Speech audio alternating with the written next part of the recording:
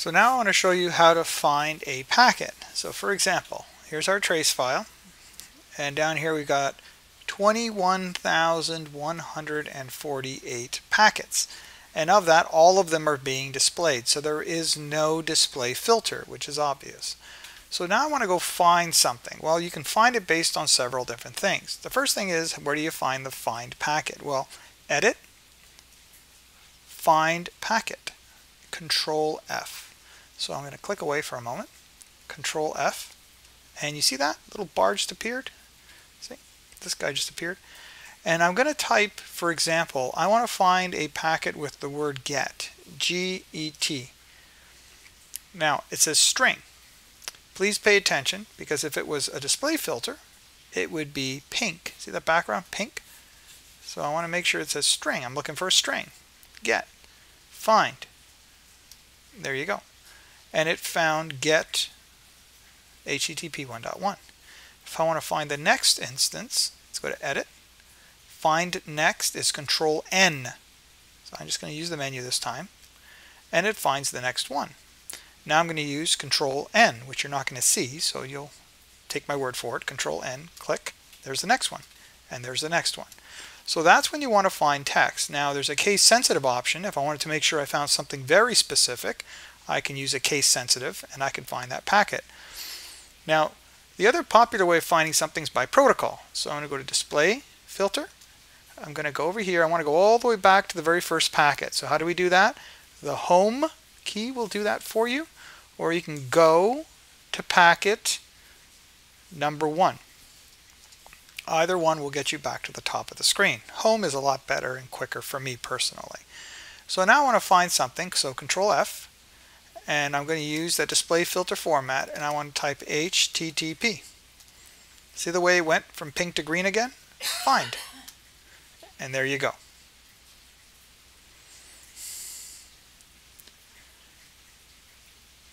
So there's your display filter, HTTP, find, and there you go, HTTP. So I'm finding it by protocol. I could have looked for TCP, IP, UDP, DNS, that sort of thing.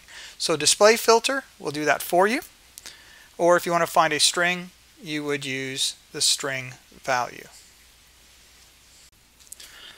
So here we are in our trace file. We've got our previous find dialog box, which I'm just going to hit cancel. I want that to go away. I want to go back to packet number 1, so we're going to use the home key. That takes us back to packet number 1.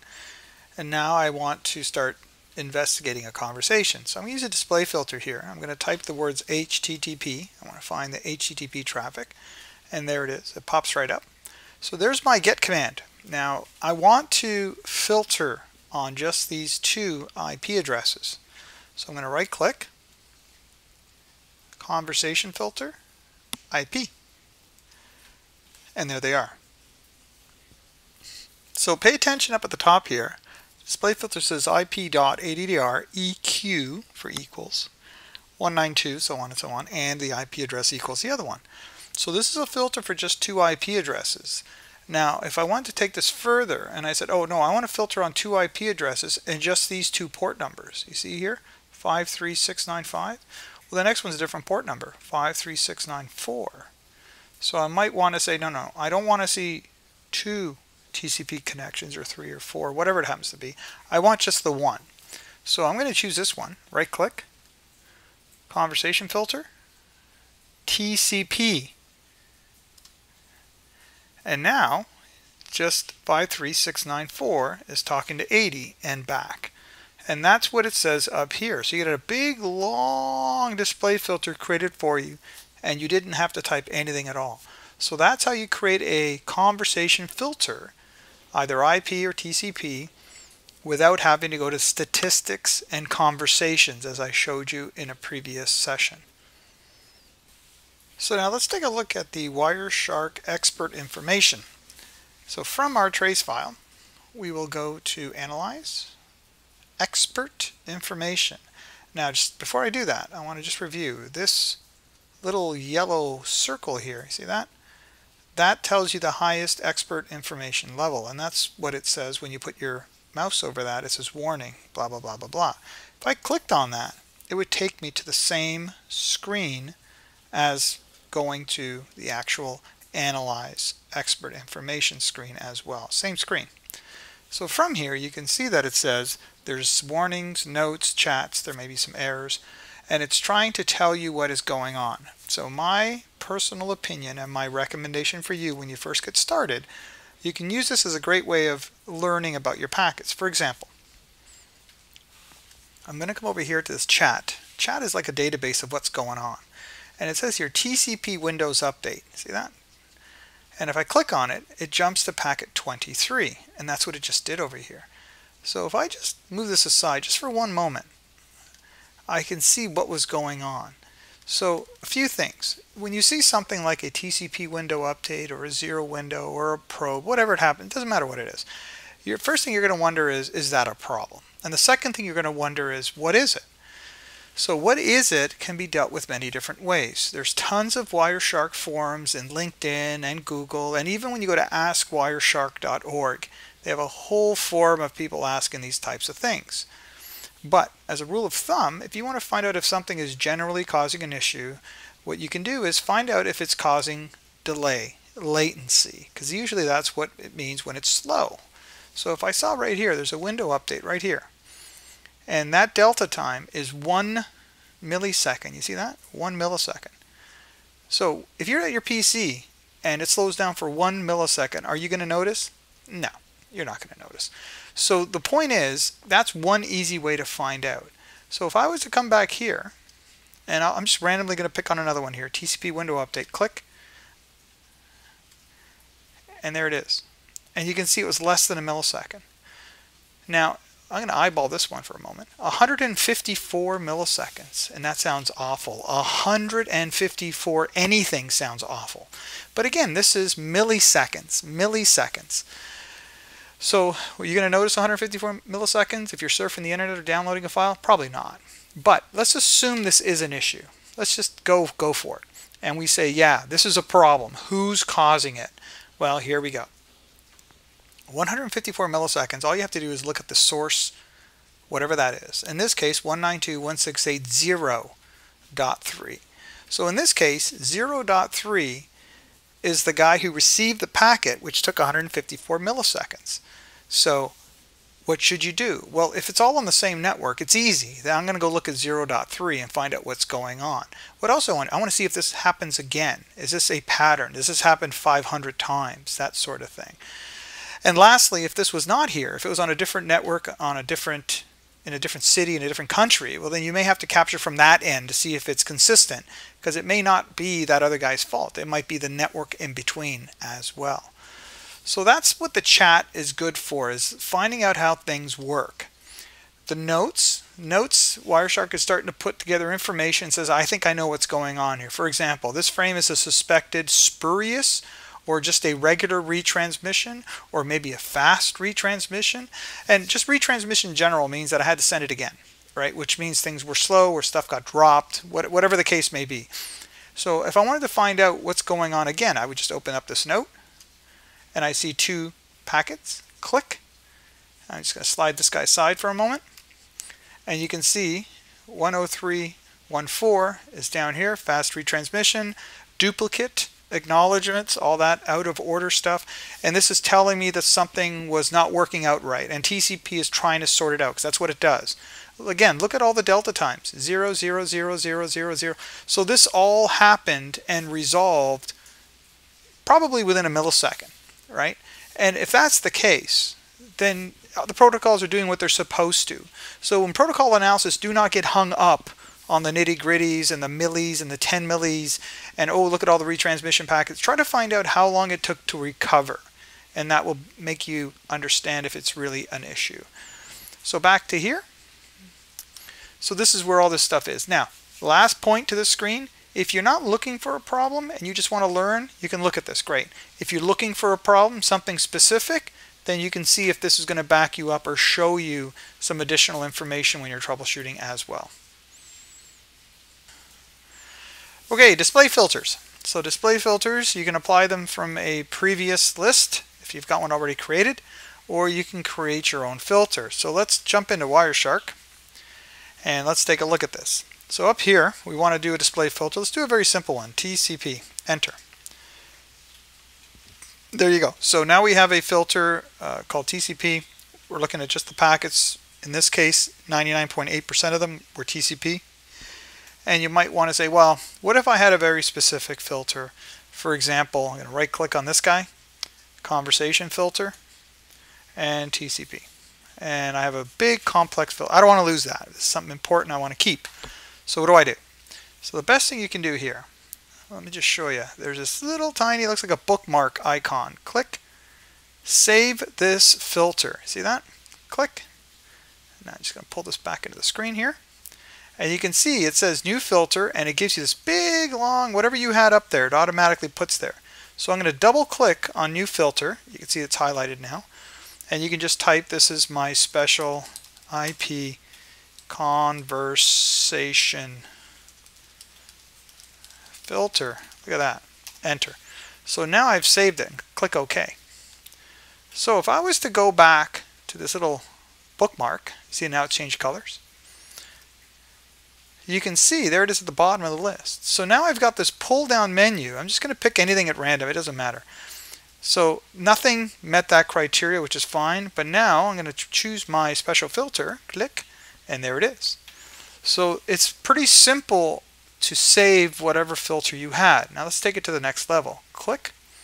And I want to manage my display filters. And there they all are. So there's two ways to do it. Through this management screen I'm showing you, or you literally can go within your folder with a text editor and you can manipulate the data that way. I'm going to assume you don't want to do that. You want to do it this way. It's a little easier on the brains. So I want to get rid of this one, for example. I made a mistake. I don't want it anymore. I'm going to hit minus. Gone. See that? I really like this one. I don't want to ruin the original one, but I want to make a copy of that. Well, that's what this one's for. Copy.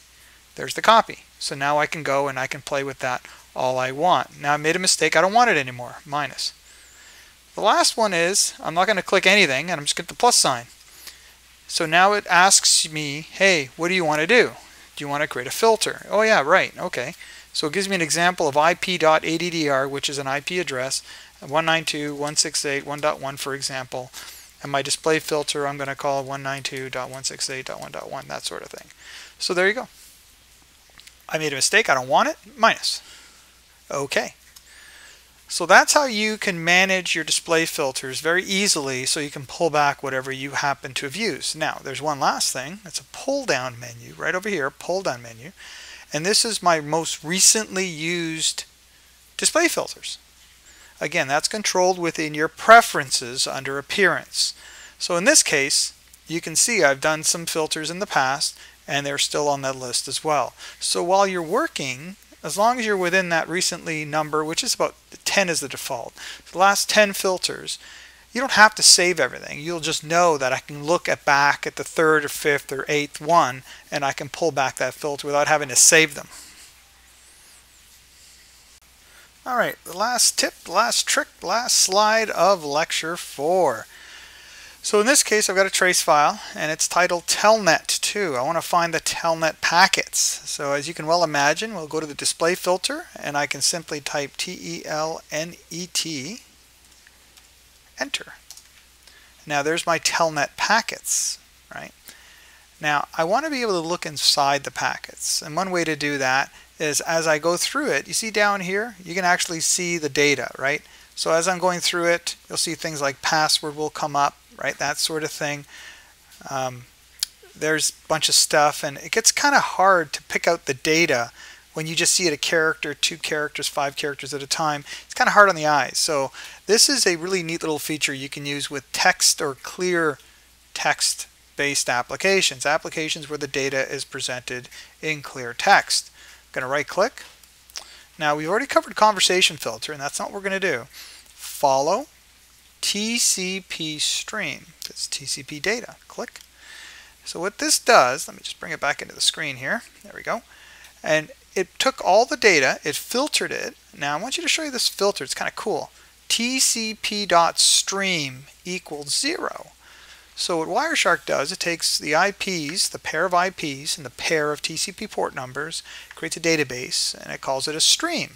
This is the first stream, so it's 0. The next stream would be 1 and 2 and 3 and 4, that sort of thing. So in this stream 0, it pulled all the data out of that packet and it put them all together. So what's nice to know about this is the colors. So the red is what you type in. The blue, or purpley, is what comes back from the server. So you can actually see password. This is what the server prompted us for, was password. And they typed in the following password. Then they typed A, and there was an echo, so you get back the A, and you typed R, and there was an echo, and so on. So ARP was the command, and this is what came back.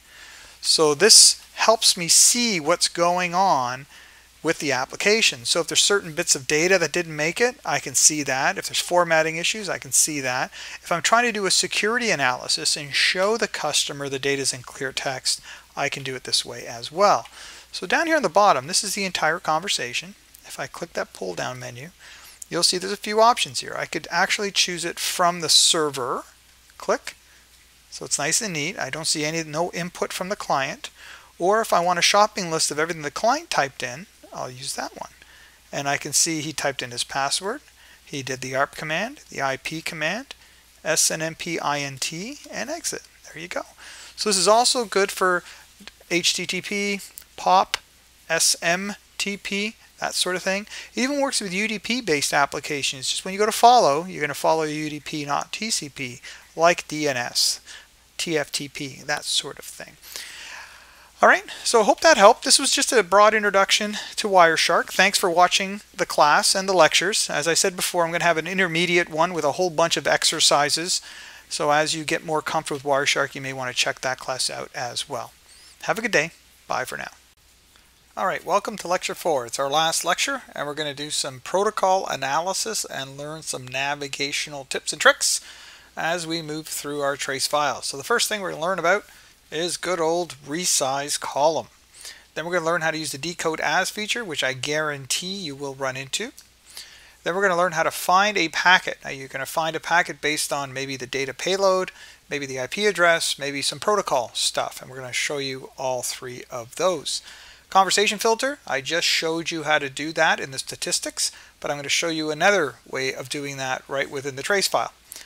We're going to go to the Analyze Expert Info screens. I'm going to show you the database that Wireshark is trying to put together to help you troubleshoot your everyday stuff. We have display filters. Now, display filters, we're going to show you how to type them in. I'm also going to show you how to save your display filters as well. Follow the TCP stream. There's very specific examples of when you want to use that, and I want to show you an example of that. So how to use the decode as feature? Let's back up. Why, when do you want to use the decode as feature? Never mind the how. So here's a trace file. You can see it says TCP port number 50665 and 8083. 8083 can be anything. So just so you know, port numbers, TCP and UDP has a range 0, well not 0, 1 through 1024 are reserved. So port 80 is HTTP, 23 is Telnet, that sort of thing. So this is well above that. So this is in the non-reserved range. So this could be anything. Now let's assume you know that it's HTTP and it happens to be, for example, your proxy port number. So if you want to be able to decode this, because Wireshark won't know what it is, then you simply right-click, you go to Decode As, this screen pops up. Please verify you're decoding the correct port number. We want 8083, not the other one, not 50665. Select HTTP and OK. All of a sudden, now it says HTTP GET and whatever the command is. So just a few qualifiers. This only works with clear text protocols.